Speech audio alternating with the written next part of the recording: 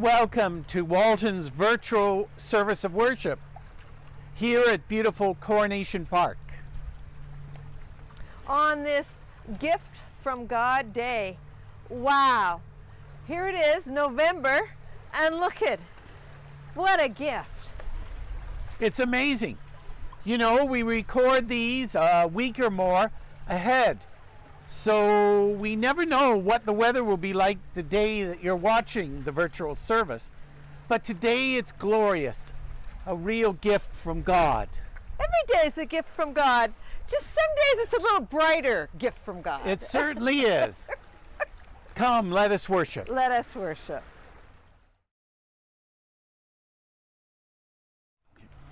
Let us join together in the call to worship. God of the open road, God of the twisting path, God of the narrow and upward way, your people are gathered for worship.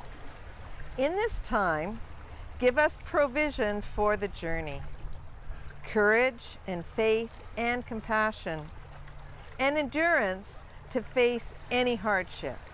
Open our eyes to see you walking beside us, protecting us, encouraging us, loving us.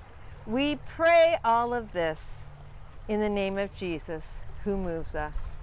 Amen. Amen.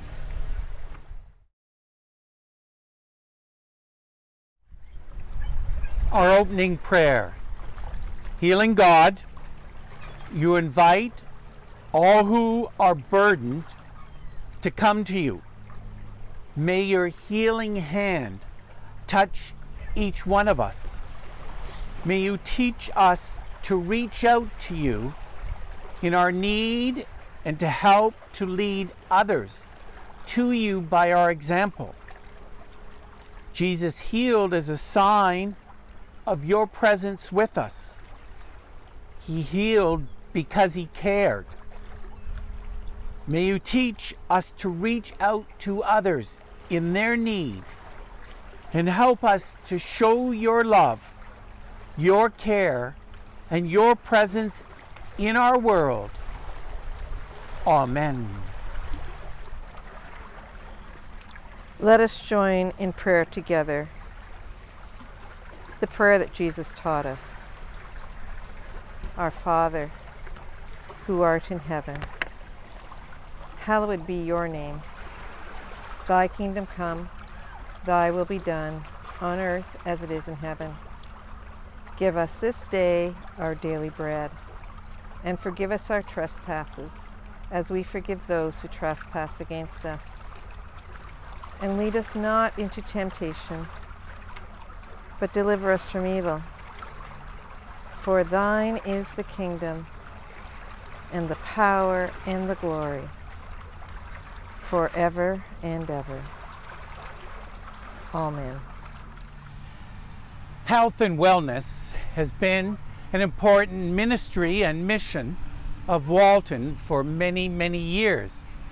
As part of our parish nurse ministry, we've offered programs and retreats, special events and gatherings.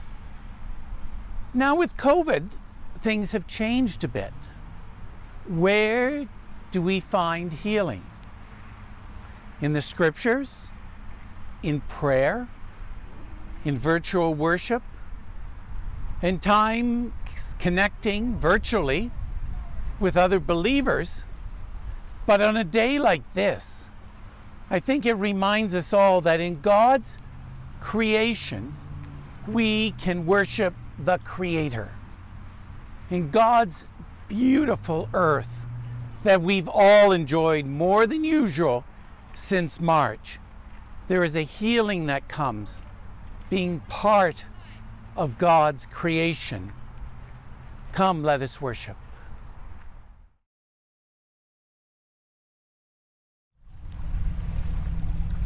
Litany of healing.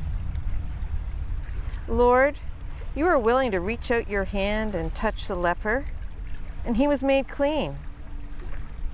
For your compassion, Lord, we give thanks. You saw the faith of the friends of the paralytic and assured the man, your sins are forgiven. For your forgiveness, Lord, we give thanks. The woman with the hemorrhage, but touched the hem of your garment and was healed. For your power, Lord, we give thanks.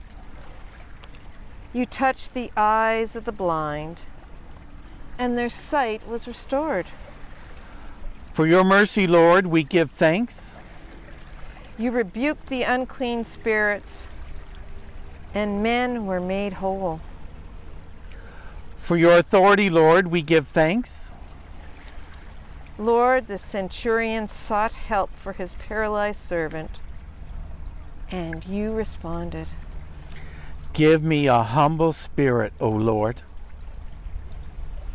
The man with the weathered hand followed your instructions and was completely restored. Help me to be obedient, Lord. You healed the epileptic boy. With you, all is possible. Lord, we do believe. Help us overcome our unbelief.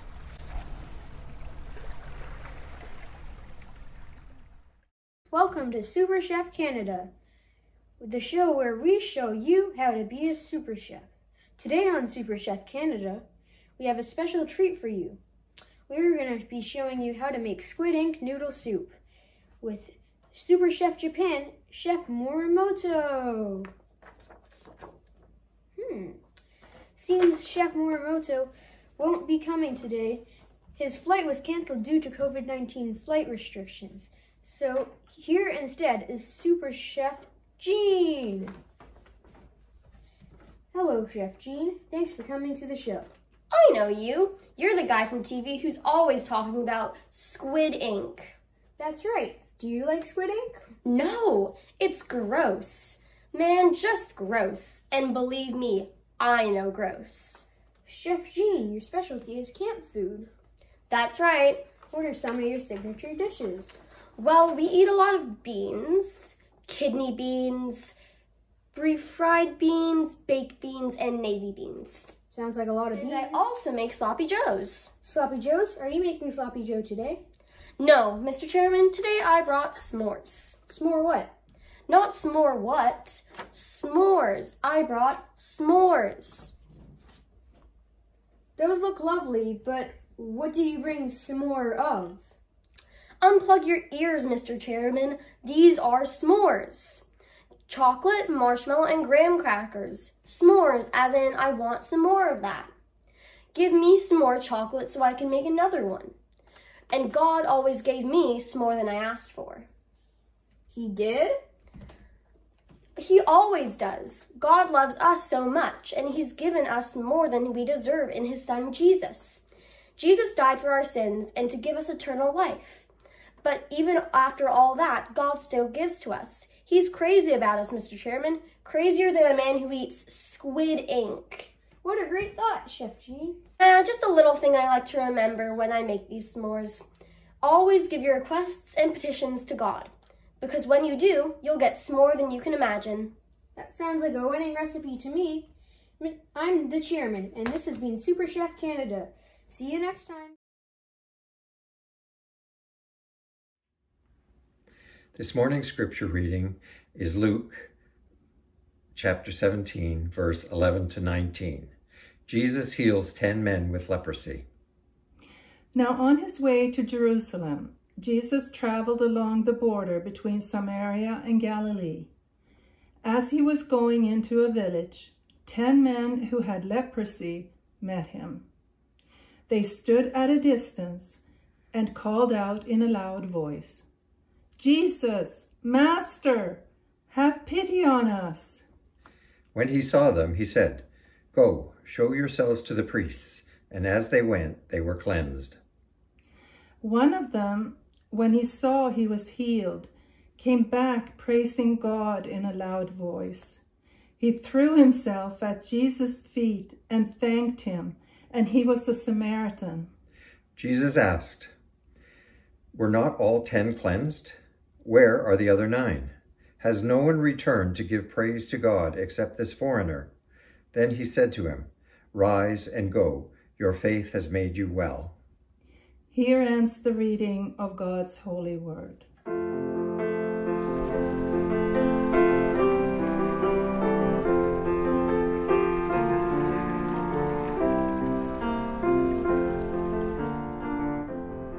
Today is our annual Health and Wellness Sunday.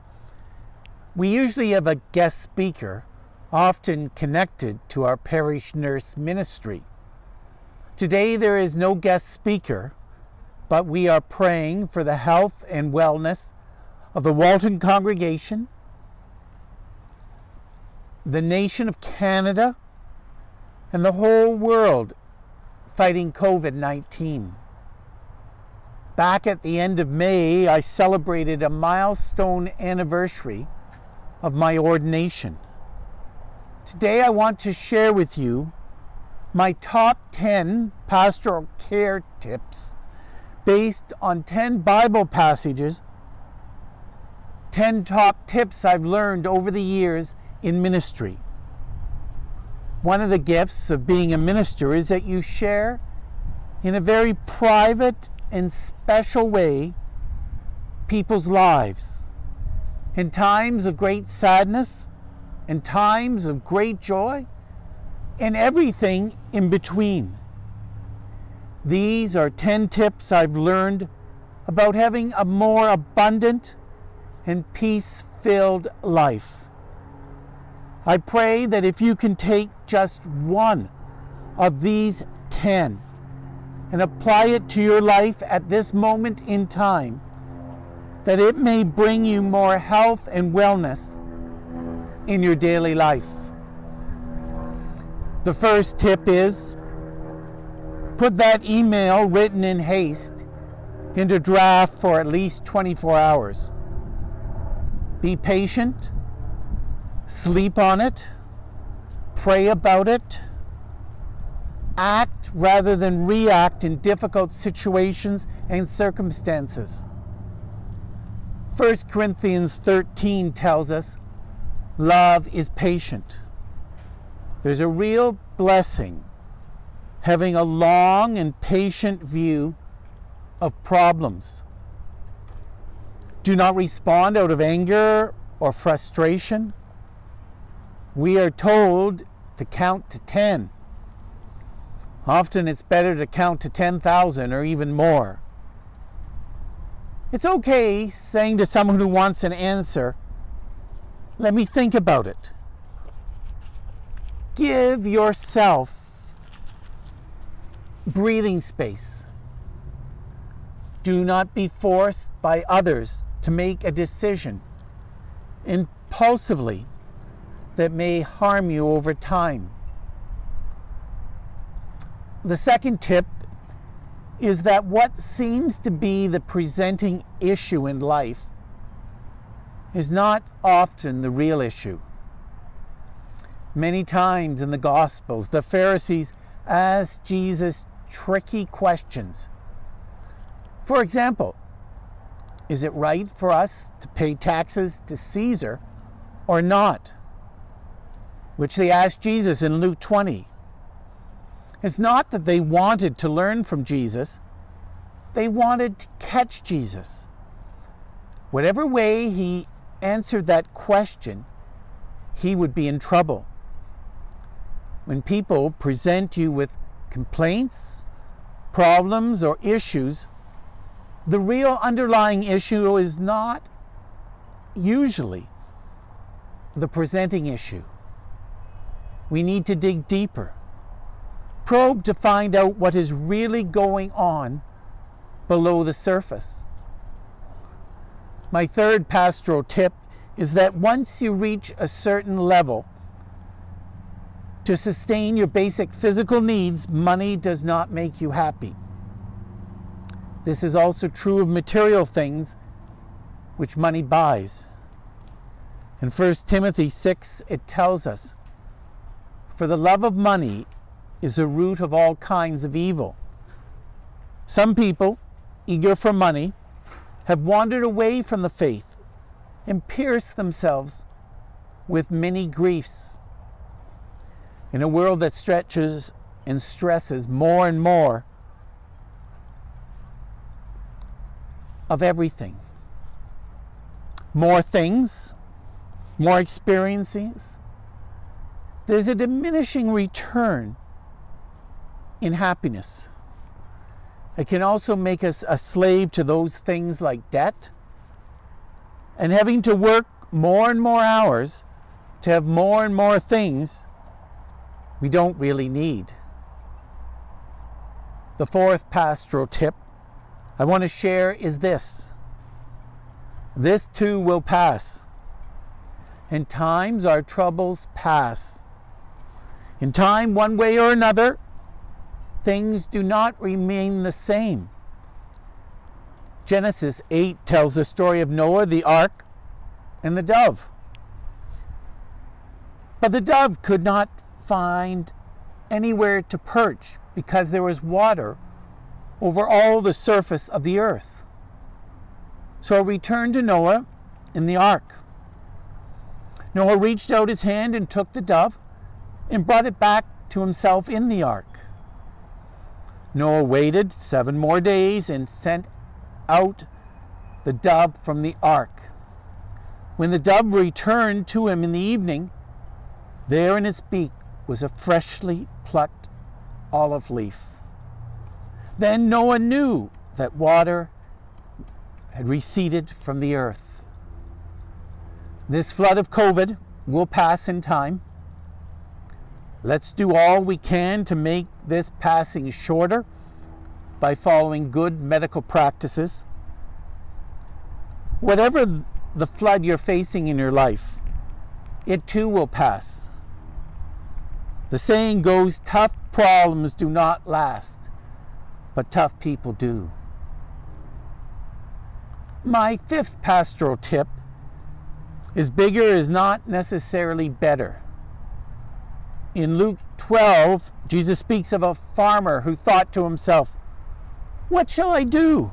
I have no place to store my crops." Then he said, "This is what I'll do. I'll tear down my barns and build bigger ones, and there I will store my surplus grain. And I'll say to myself, you have plenty of grain laid up for many years. Take life easy, eat, drink, and be merry." The story goes that when all the new buildings were done, the farmer died.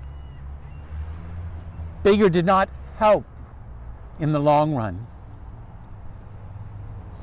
The sixth pastoral tip is to remember, it's probably not about you. Mark 23 speaks of the Pharisees.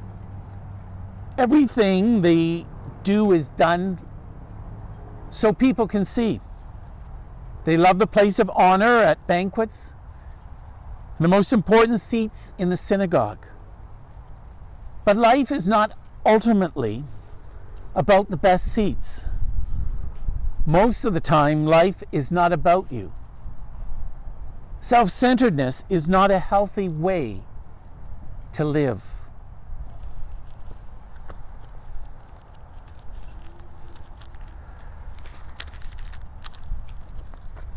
Number 7 in my pastoral tips, bloom where you are planted. Avoid succumbing to the grass is greener in the next field complex. Say what you will do and then do what you say. Half of life is just showing up. In today's text, Jesus asked, "Were not all 10 cleansed? Where are the other 9? Has no one returned to give thanks to God except the foreigner?" Then he said to him, "Rise up and go, your faith has made you well." Only one of the 10 lepers showed up to say thanks. Only one bloomed in thankfulness. Number 8 tip. If it sounds too good to be true, then it probably is. Or another way to put it, all that glitters is not gold. In 1 Peter 3 it reads, "Your beauty should not come from outward adornment, such as elaborate hairstyles and the wearing of gold, jewelry, or fine clothes. Rather, it should be that of your inner self. Our looks change over time, don't they? What we own changes in looks and values as well. The glitter comes off over time. You see, we never can keep up with the Joneses. It is about the inner self, not the outer self, to be truly healthy and well. The 9th pastoral tip is do not put all your eggs in one basket. In Matthew 25, there's a parable of the talents and the accounting with the master of the servant's 1 talent. Master, he said, I knew that you are a hard man, harvesting where you have not sown and gathering where you have not scattered seed. So I was afraid and went and hid your gold in the ground. See, here is what belongs to you. You see, he hid the talent in the ground. Lastly, but not least, my 10th and final tip, spend less than you make. You see, the rainy day is coming. Or maybe we could call this tip, toys are not usually an investment. Matthew 25 says, after a long time, the master of those servants returned and settled accounts with them. The man who had received 5 bags of gold brought the other 5. Master, he said, you've entrusted me with 5 bags of gold. See, I've gained 5 more. The master replied, well done, good and faithful servant. You have been faithful with a few things. I will put you in charge of many things. Come and share with your master's happiness. The 9th and the 10th tips are from the parable of what's called the talents. How we use or abuse money lies at the root of many troublesome situations that I have witnessed in pastoral ministry. On this Health and Wellness Sunday, I pray that these 10 tips, based on 10 Bible verses, will bless you. Our pastoral prayer. Loving God, we lift you today, all those who are scared, feeling vulnerable, afraid of getting sick. Give them peace and strength, Lord. We also lift those who are worried about loved ones or friends who are struggling with illness, with tests, with a diagnosis. Grant them healing, dear Lord. We pray for all those who are suffering because of COVID. May they know your healing power. We lift those who are challenged with the economy, with job strain and even loss. Grant them hope and ways to find a new job, an income. We pray for those who are struggling with relationships, with spouses, with children, with friends, with work colleagues or neighbors. Grant forgiveness and healing, Lord. When we feel alone and isolated, reassure us with a sense of your presence. Give wisdom to those in authority, and may our communities come together for the good of all. We give thanks for all those who care for others and ask you to be with them in all they do. We ask all this in the name of Jesus, healer and physician. Amen. Amen.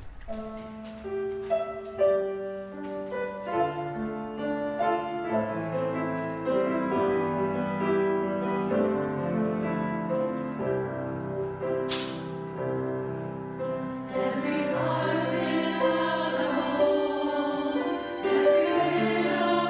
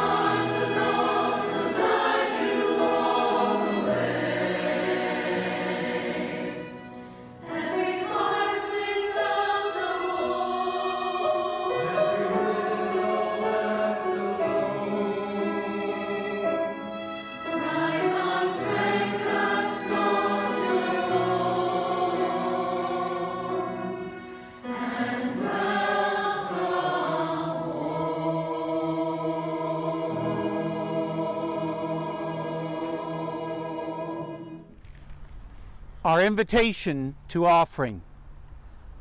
Our witness to Christ may not be the ultimate sacrifice of our lives.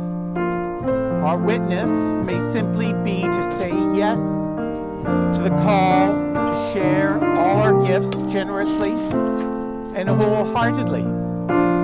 God takes pleasure in us, whether we are able to participate by providing support, or whether we are among those who receive support. The invitation awaits our bold but joy-filled response. The offering will now be received.